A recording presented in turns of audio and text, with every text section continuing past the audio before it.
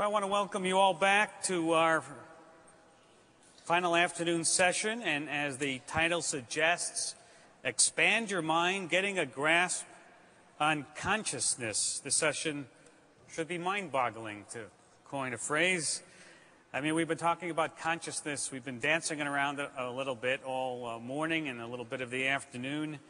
I once asked half a dozen psychologists what consciousness was. They all defined it in their own way. They said there really is no definition at this point.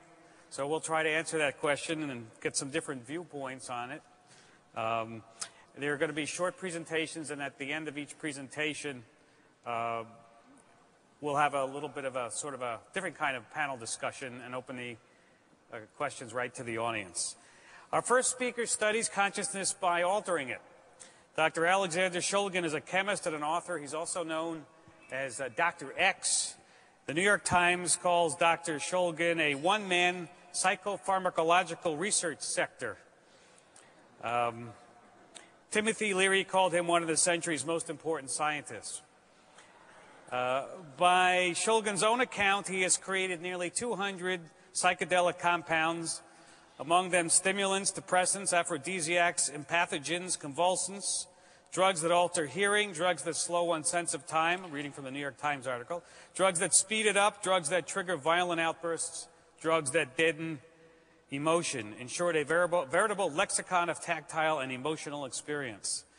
Many of these drugs, perhaps all of them, he has tested out on himself and his wife, with a few friends included at times.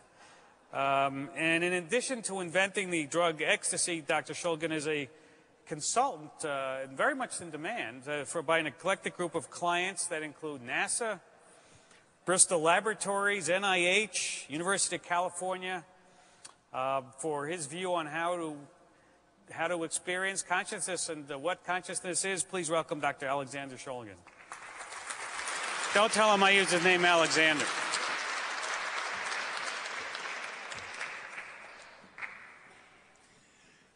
Well, it's a great pleasure to be here and a great honor to be here.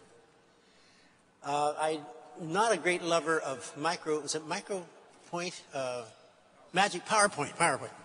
Had I known that you were going to have a PowerPoint availability here, I probably would not have used it anyway, because every time I've tried using it, about 30% of the time at least, it fails, it falls apart somehow. It never quite gets to where I want to go. So I rather than put a lot of chemical structures, which would be boring to about 80% of the audience and fascinating to the other 20%, I suspect, I'll just use my hands and wave my hands as is appropriate. I mean, molecules obviously are, rings and chains and nitrogens, and there's no problem about that at all. My interest in the area, actually, this is a nice opportunity. I spent a couple of years of my life upriver, 60 or so years ago, more than that, at Harvard, where I had the unfortunate pleasure of having a national scholarship, which got me in there free. And I found that everyone else had parents who had enough money to get them in there, having paid their way. And I could find very little rapport with the masses of freshmen that were around me.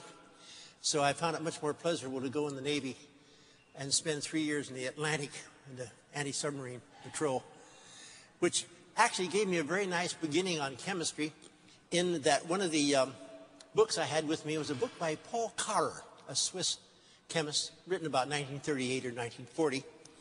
And it was a complete statement of the subtleties and the complexities of organic chemistry. And when you're spending 3 years in the Atlantic waiting for submarines, you have a lot of time spare. And I not only read the book, but substantially understood it. And it was a very, very great pleasure to get out of the Navy and back into the university at Berkeley, where I took organic chemistry as my major.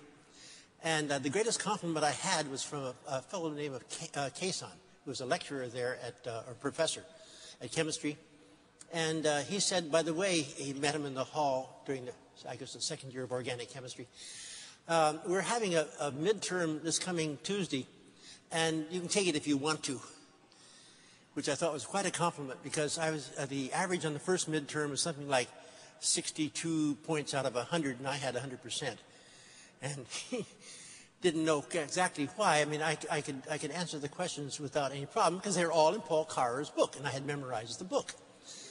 No, that's, I think, honest, not very much. Anyway, after that, I got into my AB in chemistry at Berkeley, a PhD in biochemistry at Berkeley.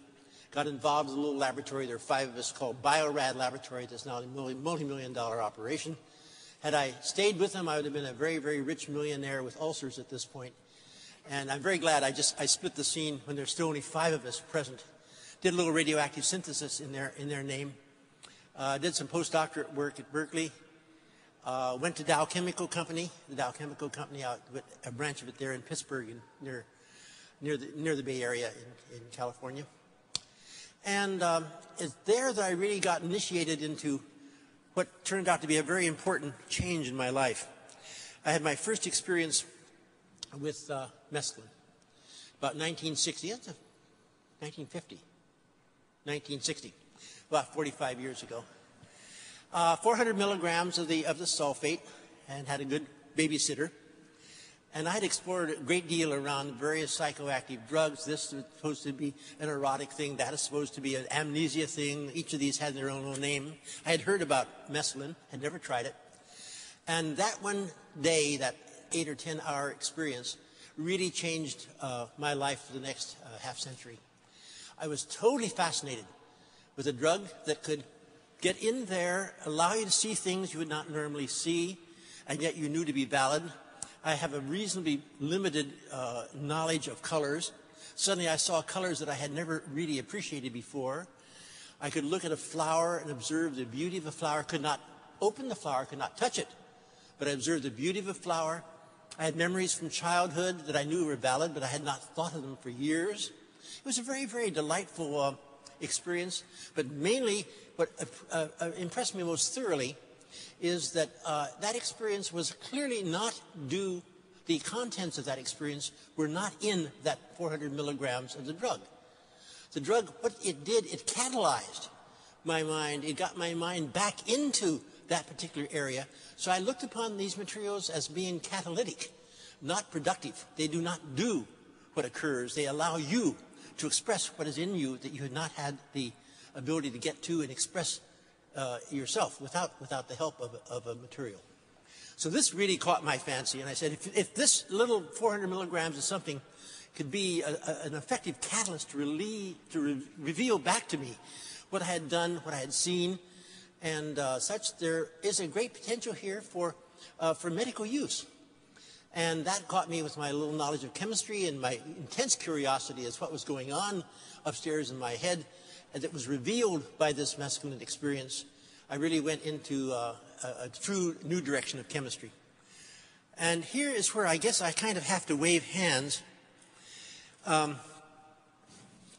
Mescaline is a ring with 3 methoxy groups out here. Don't worry what a methoxy group is. Someone near you will probably explain it later. A carbon-carbon and a nitrogen, a very simple molecule.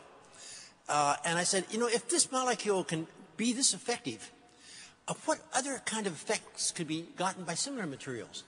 So the first thing I did was stick a methyl group on down here. So I now have an amphetamine compound, and took it very cautiously. We're talking a lot today already about experiments with mice and with rats and with various animals. In my own case, the only animal I used was the human animal. I presume this is now a little awkward because of the various national and federal regulations that have come in, but I find that still the human animal is the only one that is really effective in evaluating and comparing these various psychedelic materials, and the work I do is still involved in that direction. Here's a material that is identical with mescaline. I called it trimethoxyamphetamine, TMA, and my golly, it was about twice as potent and totally different in its action. With the mescaline, I had this love and sensitivity to a flower that was on my coffee table where I was living. And under the TMA experience, I got very curious about it and tore it apart to see what was inside. Complete change of attitude toward something of precious beauty.